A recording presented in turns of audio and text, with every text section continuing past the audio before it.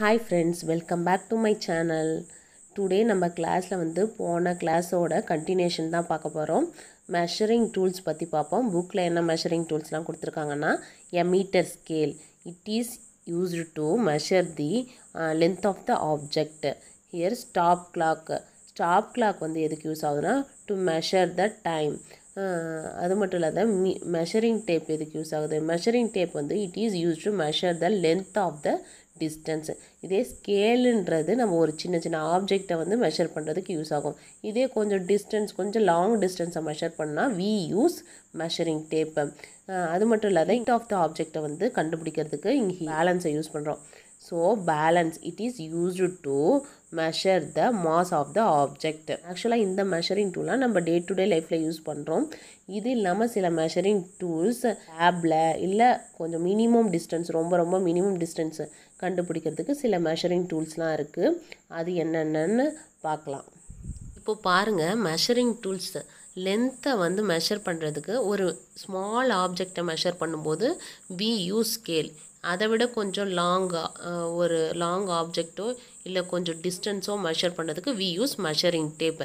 இதே வந்து ஒரு distance between two cities, for example Chennai to Bangalore, Coimbatore to Chennai, இந்த மாதிரி டிஸ்டன்ஸை கேல்குலேட் பண்ணுறதுக்கு நம்ம என்ன யூஸ் பண்ணுவோம் அப்படின்னா ஸ்பீடோமீட்டர். இப்போ வந்து ரூலர் சொல்லிட்டோம், மெஷரிங் டேப் சொல்லிட்டோம்.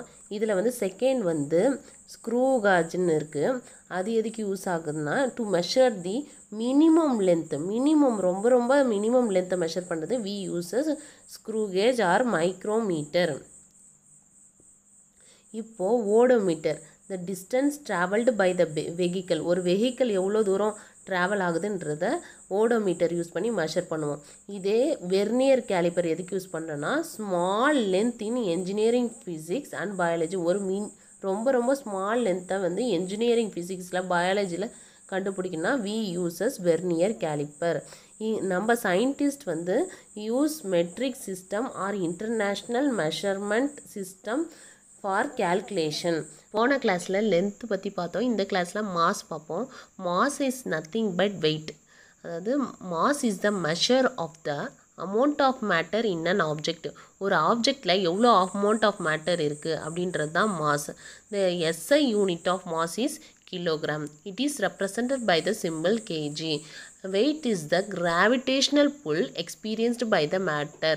ஒரு எர்த்து மேலே ஒரு ஆப்ஜெக்ட் இருக்குது, ஒரு டேபிளோ இல்லை ஒரு காட்டோ ஒரு லேண்டில் வச்சுருக்கோம், அது வந்து நார்மலாக ஸ்டேபிளாக ஒரு இடத்துல இருக்குன்னா அதுக்கு ரீசன் வந்து கிராவிடேஷ்னல் புல். அதான் சொல்கிறாங்க wait is the gravitational pull experienced by the matter. Example, hold A sheet of paper in one hand and A book in other hand.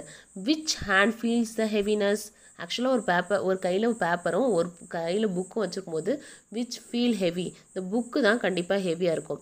அப்போது வந்து எவ்வளோக்கு எவ்வளோ ஒரு ஆப்ஜெக்டோட வெயிட் வந்து ஹெவியாக இருக்கோ கிராவிடேஷ்னல் புல் அவ்வளோக்கு அவ்வளோ அதிகமாக இருக்கும்.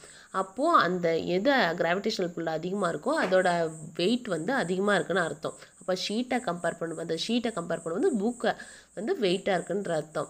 therefore the pull on the book is more than that in அந்த பேப்பரை விட அந்த புக்குக்கு வந்து கிராவிடேஷ்னல் புல் வந்து அதிகமாக இருக்கும். hence our hand needs more force to handle a book than a piece of paper. the force what we experience is called heaviness. இதுதான் வெயிட்னு சொல்கிறோம்.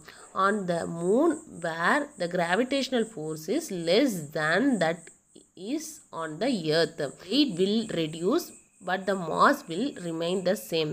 இப்போது எர்த்தை கம்பேர் பண்ணும்போது மூனில் இருக்க கிராவிடேஷ்னல் ஃபோர்ஸ் வந்து ரொம்ப லெஸ்ஸாக இருக்கும். ஸோ த வெயிட் வந்து நம்ம எர்த்தில் விட இந்த மூனில் வந்து அதோட வெயிட் வந்து கம்மியாக இருக்கும். But the mass will remain same. But மாஸ்னால் அதில் எவ்வளோ அமௌண்ட் ஆஃப் சப்ஸ்டன்ஸ் இருக்கோ அது வந்து சேமாக எர்த்துலேயும் மூணுலேயும் ஒன்று தான் இருக்கும். பட் வெயிட் வந்து என்ன ஆகும்னா யூஸ் ஆகும் because of the gravitational force. Because எர்த்தில் வந்து கிராவிடேஷ்னல் ஃபோர்ஸ் அதிகமாக இருக்கும், அதே மூணில் வந்து கிராவிடேஷ்னல் ஃபோர்ஸ் கம்மியாக இருக்கும். What is your mass? If you measure it in gram, that would be a huge number, is it not? So it is expressed in kilogram.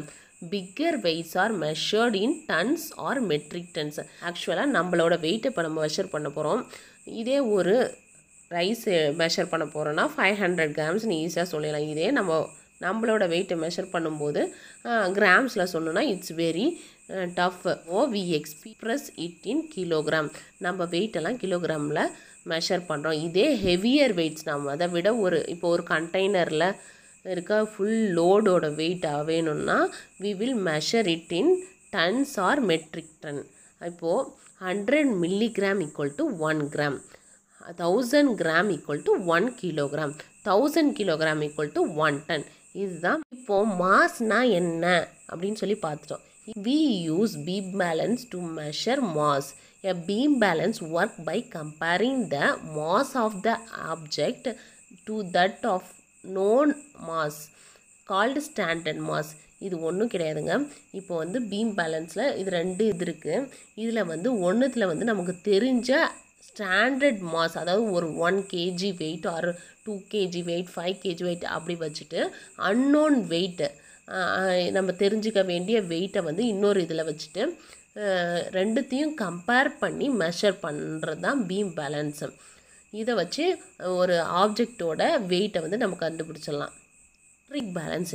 Electric balance is a device used to find the accurate measurement of a weight. Electronic வெயிட்டை வச்சு அக்யூரேட்டாக ஒரு பொருளோட மெஷர்மெண்ட்டை வந்து நம்ம சொல்ல முடியும். It is used very commonly in laboratories. Electronic balance may also used to wait food, other groceries items as well as jewellery ஷாப்லாம் நம்ம வச்சுருப்போம். இப்போ எல்லா இடத்துலையுமே இந்த எலக்ட்ரிக் பேலன்ஸ் வந்து வந்தாச்சு. எனக்கு கடையிலையுமே எலக்ட்ரிக் பேலன்ஸ் தான் யூஸ் பண்ணுறாங்க. ஓகே, இப்போது லென்த்து மாஸ் எப்படி, லென்த்துனா என்னன்னு பார்த்துட்டோம். அது என்ன டூல்ஸ் யூஸ் பண்ணி மெஷர் பண்ணுறோம் அப்படின்னு பார்த்தாச்சு. செகண்ட் வந்து mass and tools used to measure the weight, அதுவும் பார்த்துட்டோம். இப்போ டைம் அண்டு டைமை எப்படி மெஷர் பண்ண போகிறோம் அப்படின்னு பார்ப்போம். Time, day changes into night and night into day. Season also changes. we know time also changes. Okay, டேலேருந்து night ஆகுது, நைட்லேருந்து டே ஆகுது, சீசன்ஸும் சேஞ்ச் ஆகுது. இப்படி சேஞ்ச் ஆகும்போது நமக்கு கண்டிப்பாக தெரியும் டைம் ஆல்சோ சேஞ்சு. இப்போ டைமை வந்து எப்படி கால்குலேட் பண்ணுறோன்னா கிளாக்கை யூஸ் பண்ணி கால்குலேட் பண்ணுறோம். Clocks R used to measure time. You know how to read a clock face and note the time.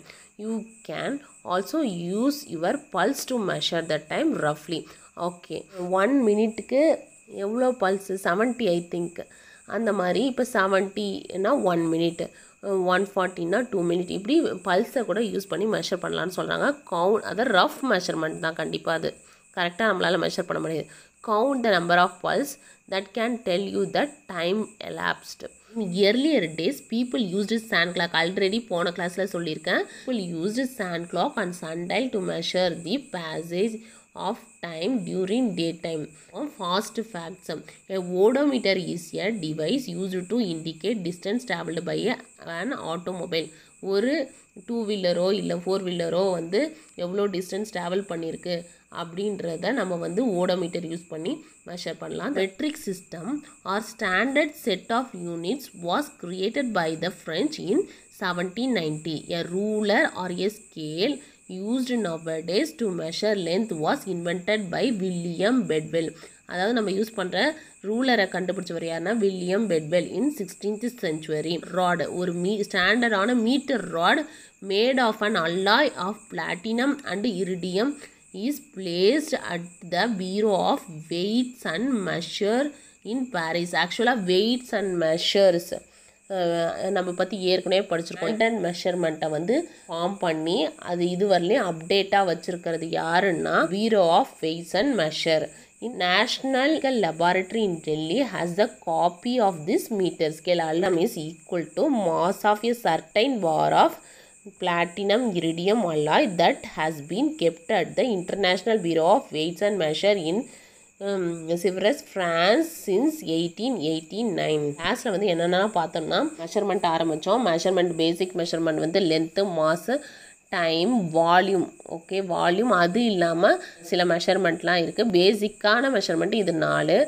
இந்த 4ல் வந்து லென்த்தை எப்படி கால்குலேட் பண்ணுறோம், அதுக்கு என்ன இன்ஸ்ட்ருமெண்ட் யூஸ் பண்ணோம், டைம் எப்படி கால்குலேட் பண்ணோம், அதுக்கு என்ன இன்ஸ்ட்ருமெண்ட் யூஸ் பண்ணுறோம், வெயிட்னா என்ன, வெயிட்டை என்ன டூல்ஸ் யூஸ் பண்ணி கண்டுபிடிக்கிறோம். மொத்தம் பேஸ் யூனிட்ஸ் வந்து 7 இருக்குது. மீதி இருக்க யூனிட்ஸ்லாம் நெக்ஸ்ட் கிளாஸில் பார்ப்போம்.